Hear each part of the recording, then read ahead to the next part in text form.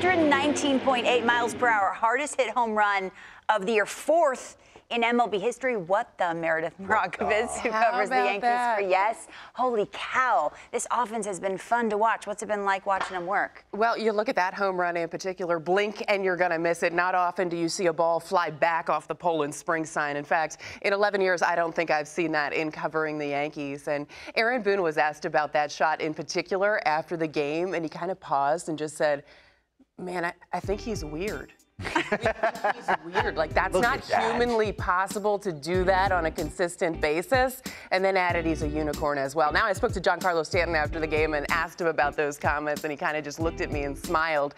And I said, Giancarlo, you know, we are never going to know what it feels like to hit a ball so hard, to barrel it up. It comes off the bat at almost 120 miles an hour. Can you explain it to me? And he said, I can't even explain it to myself sometimes. But you know what? It's working for this Yankees offense. That's leading the league in home runs right now. But while everyone focuses on the home runs, it's not just the homer. They're finding ways to win in different ways, manufacturing runs more so than they did in years past. Aaron Judge as well. I mean, when you look at him, you've watched him for years now. Compared to this year, are there any differences that stand out to you? I think first and foremost, he's healthy. I think what we've seen with Aaron Judge, when he's on the field, he puts up the numbers. And, you know, I look at the defense. He's playing center field. Center field. Aaron Boone won't 6'7". say Aaron Judge is your starting center fielder, but look at some of the plays he has made out there. He has looked beyond comfortable, and since day one, he has said, I want to play center field. He played it in college. He looks comfortable out there. And you look at how many times he is in the lineup at center field on a weekly basis, and I think it's pretty clear he is going to continue to be put out there in center field. And then you look at the offensive component. The guy has been unreal, and it seems like once, twice, maybe 3 times a week, somebody will be new in the clubhouse, and they'll ask him, Aaron, are you dialed in? Do you feel like you're really dialed in? And Aaron will just kind of give you that smirk and go, not quite there yet. Still trying to find it. Listen, Trout's the best player in the game, but you could certainly have the argument right now that Aaron Judge is the best player. You can have that right now, just the way he's going about his business, playing center field every at bat. But I want to focus. Those two guys, they get so much love, and rightfully so. And it's always been, as the Yankees go, Stanton and Judge got to take them. But there's a lot of guys in this lineup. Matt Carpenter, obviously, great story. Gleyber's playing. Gleyber's eyes back. light up when you talk about Gleyber. Because I hate seeing guys He's been waiting, that awesome. It's hard to hit 30 bombs in the big leagues. And then the shortstop then killed him, in my opinion. And then, you know, it fell off a cliff. But he's back at second base. Clearly, he was not comfortable at shortstop. It was affecting his offense. We saw that last season. And they moved him back to second, and he looks so much more comfortable defensively.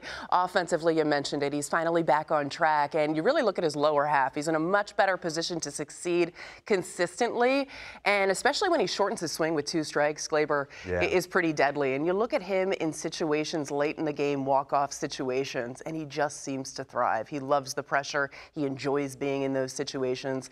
And if you have guys like that producing in the order, and you even go down a little further in that order, guys like Joey Gallo finally starting to swing the bat a little bit better, Aaron Hicks as well, switch hitter. Yankees are pretty tough 1 through 9. And how about Higashioka? We were laughing earlier with the silent treatment, but he got going. I can never tell what's going on with Trevino. Scratched from the lineup. Is that just super precautionary? What's the story? Well, he was having a little bit of a back issue. He played through it on Saturday and quite frankly, played through it quite well. He had a home run in that game.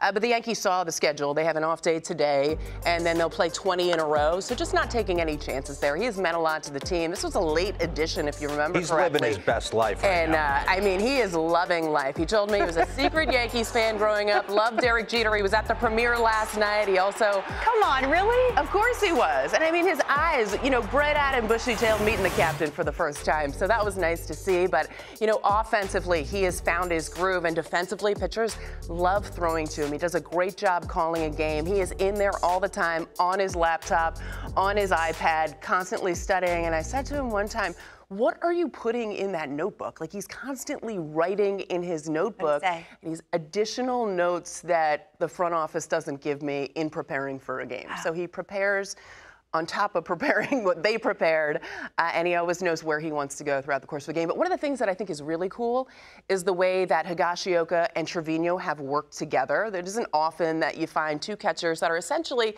competing for time out there that help each other so much. And you talked about the silent treatment last night. Higashioka went on to hit 2 home runs, and he said after the game, it was after his first at-bat that Trevino came up to him and said, "Hey, I think I noticed something. You're not being as aggressive as you've been in times past. Be more aggressive, generate more power with your lower half." He did that, hit a home run, gave credit to Trevino for trying to help him out, and the same on the other side too. So kind of a cool relationship they have there. But Matt Carpenter said something on the field yesterday too. It is 9 versus 1. When you look at the lineup, it is really a team that's come together well. They're not about the individual stats. They're about trying to be there at the end. And you can see it on the TV screen. The schedule, I'm looking at it, it doesn't get easier. It does not. No one wants to see them, though.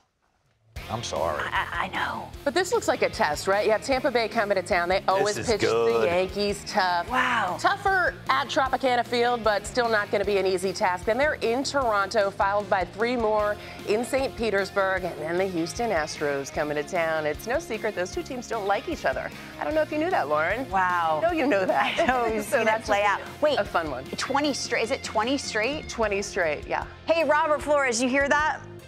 Yeah, working 20 straight I'm games. aware. You don't like when the show gets long because of a toss show. They're working 20 straight over there. He can't even do all the segments. He's taking a segment off. Wow. Hey.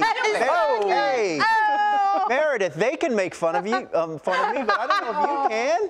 Nothing but love, my friend. You're my favorite weirdo. That's right.